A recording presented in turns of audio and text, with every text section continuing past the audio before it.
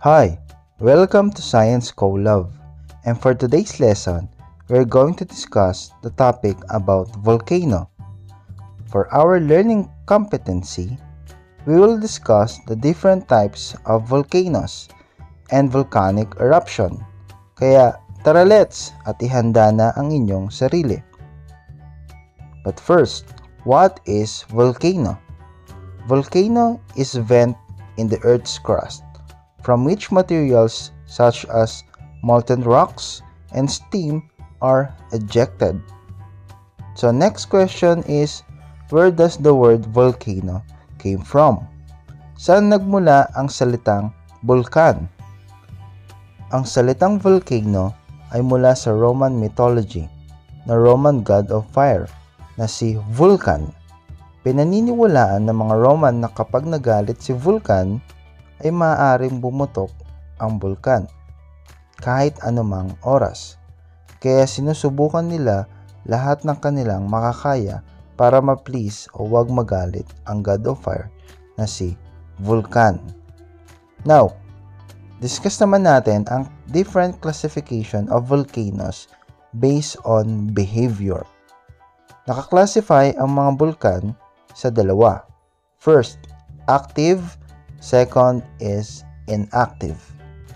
Unahin natin yung active volcanoes. What is active volcanoes? Active volcanoes are volcanoes that have erupted within last 600 years. This type of volcanoes are expected to erupt in the future. Actually, we have approximately 1,500 active volcanoes in the world. At based sa Philippine Institute of Volcanology and Seismology, the country's government agency that deals with volcanic activities and earthquakes, meron tayong 23 active volcanoes. Ang example nito ay Mayon Volcano, Taal Volcano, Bulusan Volcano, at Canlaon Volcano na matatagpuan sa Pilipinas. At about more than 300 named and unnamed inactive volcanoes found in the different parts of Philippine archipelago. Kaya ang Philippines ay considered as one of the countries with many volcanoes and gigantic volcanic eruptions. Ito ay dahil ang Pilipinas ay nasa Pacific Ring of Fire, katulad ng nakikita nyo sa larawan. Ito ang region na may mataas na seismic and volcanic activities. At ang archipelago ng Pilipinas ay surrounded ng plates or slab of solid rocks kung saan nabubuo ang mga bulkan. Next classification is inactive volcanoes. Inactive volcanoes are volcanoes with no record of eruption. Sila yung mga volcano na wala pang record ng pagputok. Ang volcano ay may 3 categorical stages, according to volcanologists. First is active volcano. A volcano that is recently erupted, ito yung bulkan na madalas pumuputok at may possibility pang pumutok sa future. Second is dormant volcano. A dormant volcano is one that has not erupted for a long time. Ito yung bulkan na napakatagal nang hindi pumuputok, pero may possibility pa rin pumutok sa future. Ang example nito ay ang Mount Fuji sa Japan. Third and the last is extinct volcano. Extinct volcano is one which has erupted 1,000 years ago. Bulkan na matagal na sumabog at hindi na muling sasabog pa dahil naubos na supply ng magma. Ito ang extinct volcano. Basic parts of volcano. First is magma reservoir, a large underground pool of liquid rock found beneath the surface of the earth. Dito nagmumula ang magma.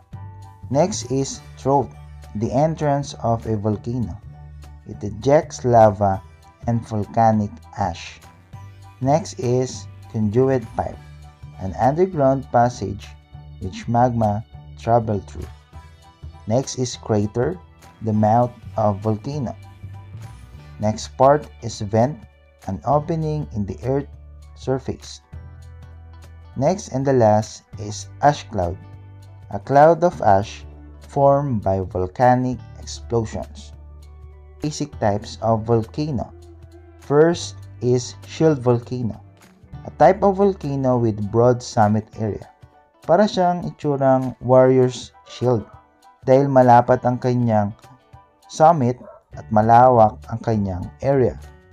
Example are Kilauea and Mauna Loa in Hawaii, the world's largest volcano in terms of volume and area covered. Second type of volcano is cinder cone, a steep conical hill of volcanic debris deposited around the volcanic vent. Ito yung smallest type ng volcan. Example is Cerro Negro, a volcano in Nicaragua na may taas na 728 meters lang.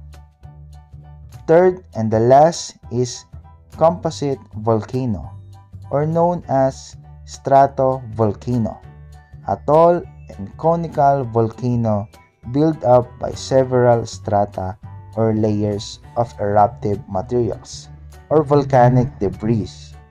Example nito ay Mayon Volcano and Mount Fuji in Japan. Now let's move on to the volcanic eruption or the eruptive styles of volcano. We have 5 types of eruptive styles of volcano. First is phreatic or hydrothermal eruption. It's a steam-driven eruption as the hot rocks come in contact with water. Second is phreatomagmatic. It's a violent eruption due to the contact between water and magma.